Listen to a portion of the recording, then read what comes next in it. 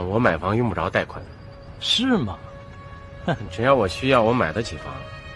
哎，我听丽丽说你们的效益不太好啊。对，我那个店里根本就不赚钱。那你从哪儿弄钱买房啊？我卖房子赚的。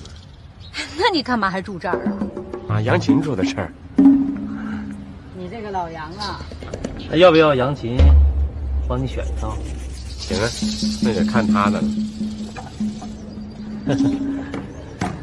要我看呐，把杨琴的这套房子卖了，倒可以天天买一套。你猜错了，我买得起房。我只是认为没有必要啊，因为我在乡下有一栋楼呢。干嘛呀？这激动成这样，听人一栋楼就这样啊？哎呦，我要在城里再买一套的话，闲置着没用啊。哎，老杨，你别在这吹。你是不是认为我开个面包车就是个穷人？算我替杨琴落水。用不着。我一直认为老杨就是穷光蛋。我不是穷光蛋，我不穷。你别在这吹。哎，问你到底有多少钱？有完没完呀，吴伟？你别介意，我只是有点好奇。用不着。我也特好奇，你说你怎么赚这钱的呀，老杨？我没想赚。行，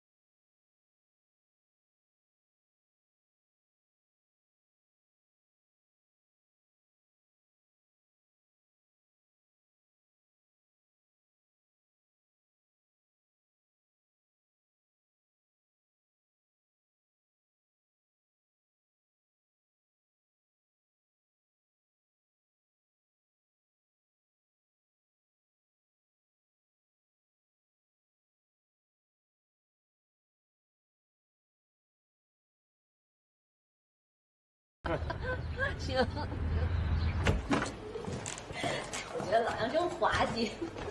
不管，反正我挺开心的，开心就行。哟，还挂这个呢？挂着呗，辟邪。不，那你这不是刺激吴威吗？活该，切，谁让他拱进来的？要不是吴为逼他，他还不会炫富。哎，你要不让吴为再查查他？我想华华应该把钱给打过去了吧？哎，你要不让他给你买辆车？他，他呀，他就是守财奴，让他把钱全掏出来，否则别跟他。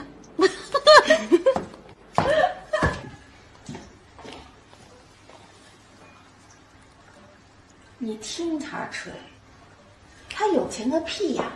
他当时就撞了白撞的车，白撞让他去我姐那儿，这家好，不仅监视我，还偷窥我姐。什么？老杨偷窥杨琴？可不是吗？我姐换衣服的时候全让他看到了，我姐腰上的胎记他也看到了。为了这事儿啊，我姐还打了他一顿呢。真不是东西。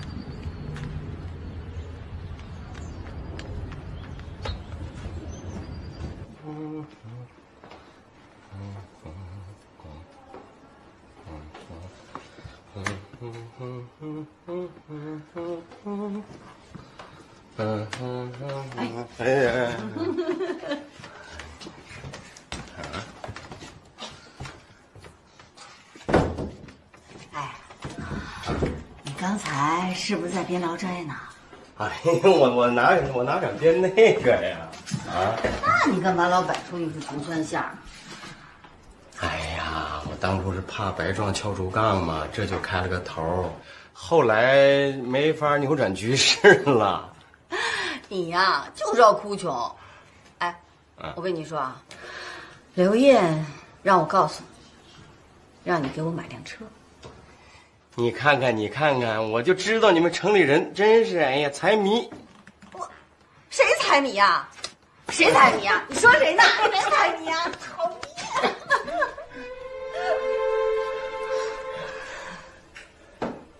哎，我给你买辆宝马。我无动于衷。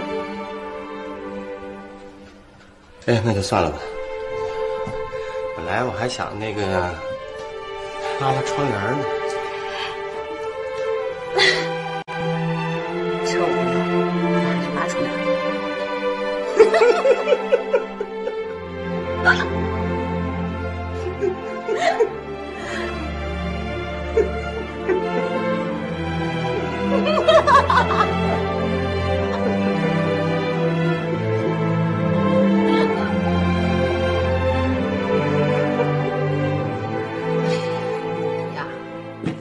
你这么做让小琴多为难呀！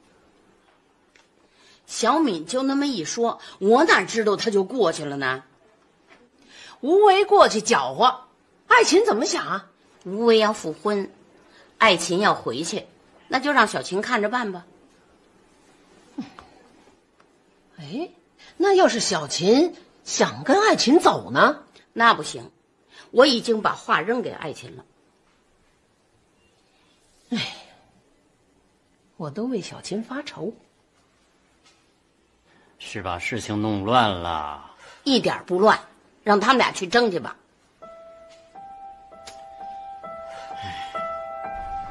吴为搬过去了，可不嘛。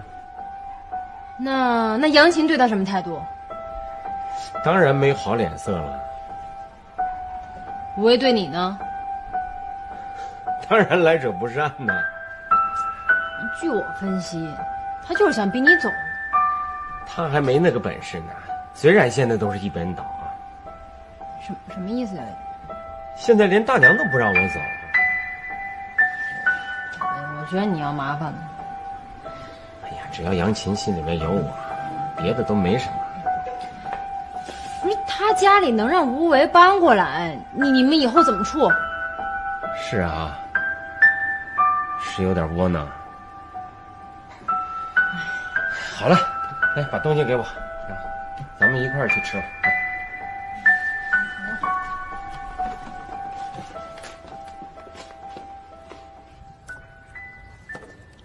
杨琴妈这么做也不想有后果。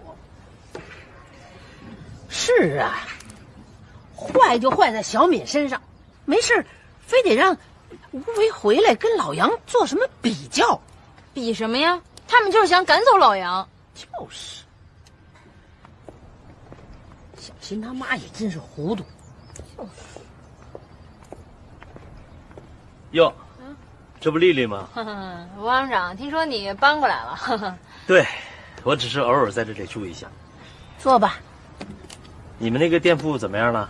啊，早着呢，要等房东选好房，我们再关门。哦，哎，好像你住在店里啊？对啊，我才是名副其实的店长。那这回也要换地方了？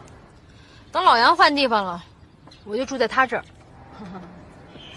哎，我听说你对象在船上工作，又有固定收入，你们怎么不考虑买个房？买不起呗。从长远来看，买个二手小户型，总比交房租划算。那也买不起。如果你有这个打算，我可以帮你想想办法。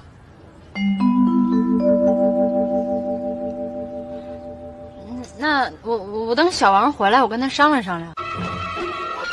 喂，妈，杨过，你在哪儿？啊，我在去乡下的路上呢。你马上给我回来！喂，哎妈，哎妈，我听不见了啊！哎，信号不好，信号不好啊！拜拜，再见。你这个混蛋！来了，来摆姿势来啊！大力士啊！再来一个。星星，再来一个啊！星星。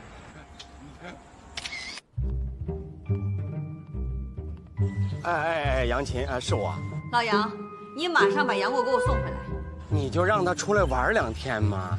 你没有权利把他带出去。是，我知道我没有这个权利，但是我讲信誉啊，我答应了他呀。你让杨过给我接电话。他上卫生间了，他。你带不带他回来？没法送，车坏了，正在修呢。老杨，你别不要脸了啊！我知道你打的什么主意。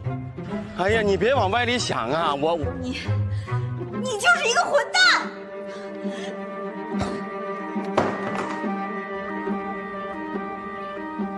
你妈火了，哎，这是咱们预料到的啊！哎，你别管了，继续拍，排除干扰啊！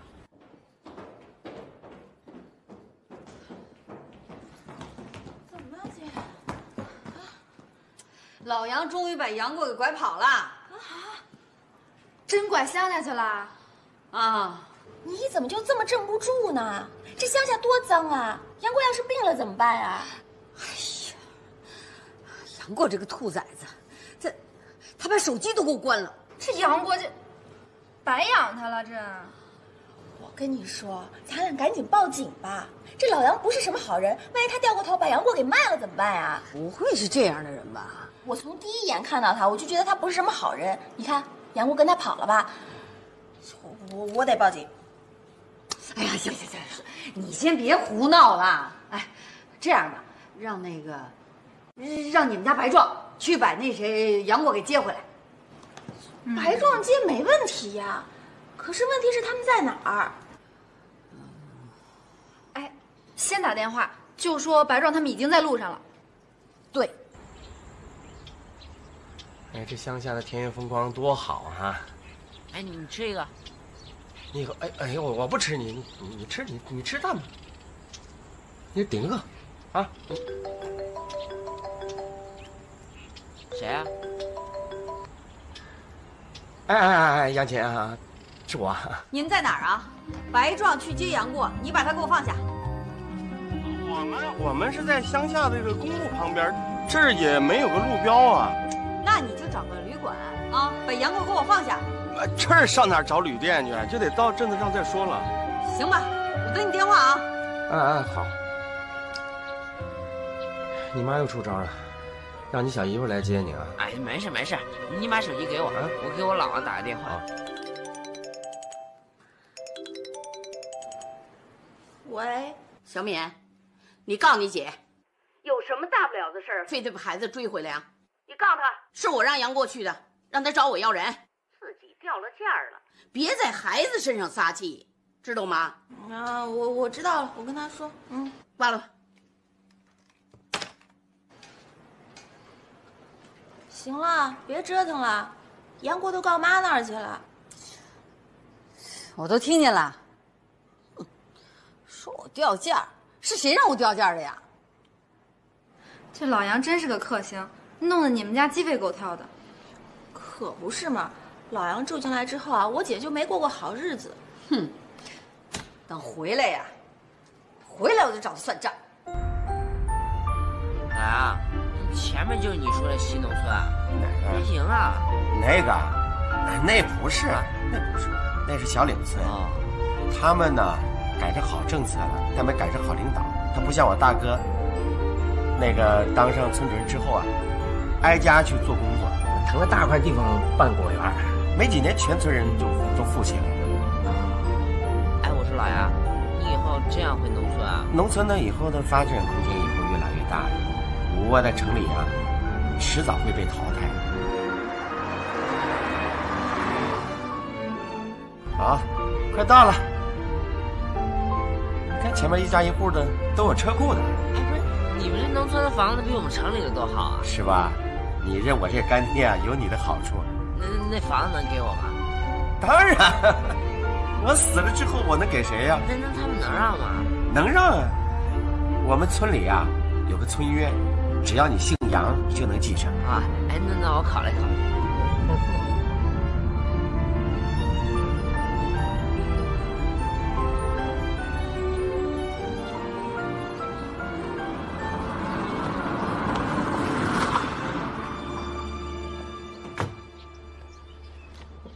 哇！哎，还有水。哎，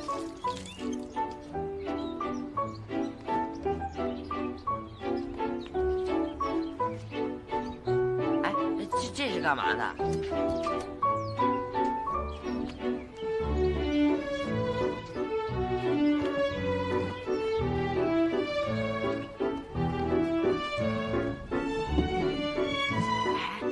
这还要卡拉 OK 呢。